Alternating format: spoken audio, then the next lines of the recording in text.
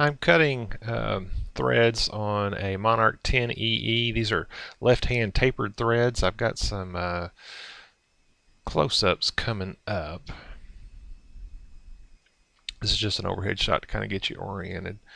The next shot is from the tailstock looking toward the headstock. You can see that the tool bit is mounted upside down. You can kind of see that. There's a close-up even closer coming next that'll show that better.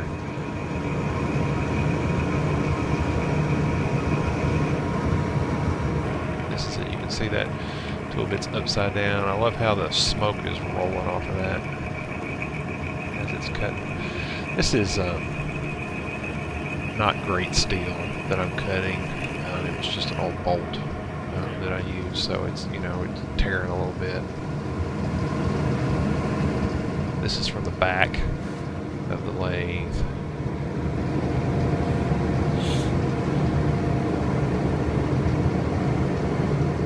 Just trying to give you a better shot.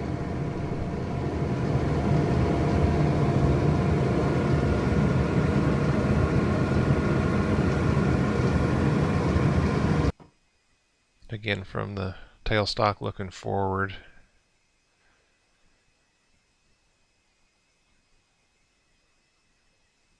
This is using the taper attachment on the Monarch, which does just a really great job, and allowed me to cut this taper on here. This was, I'm making a, I'll show you at the end, but making a jeweler's buffer, and these are tapered, threaded tapers that hold the buffs in place. And you have to make one right hand and one left hand, because as you put one on each end of the arbor of the motor, and as it spins, they both have to kind of tighten up.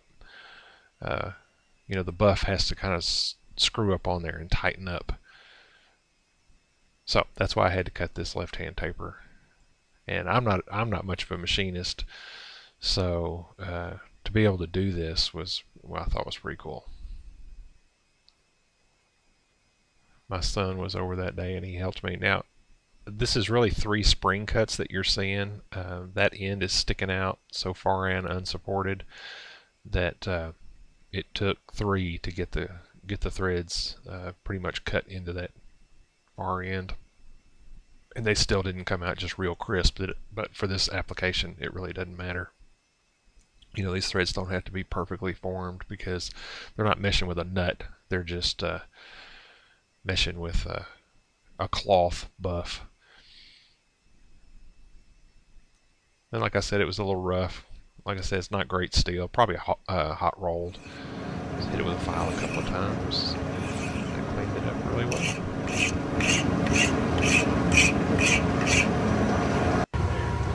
This is the jeweler's buff. So it just mounts on the end of the motor. That's the buff held on there. Thank you for watching.